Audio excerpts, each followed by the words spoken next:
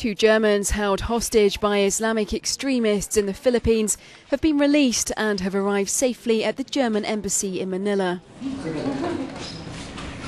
Stefan, Okonek and Henrike Dielen were abducted last April while sailing between the Philippines and Malaysia, and they were held on the remote island of Jolo.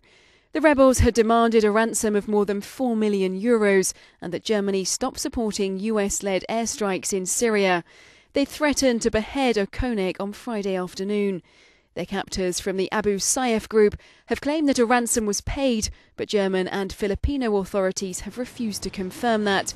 Germany would only say that a crisis negotiator had been sent to the Philippines.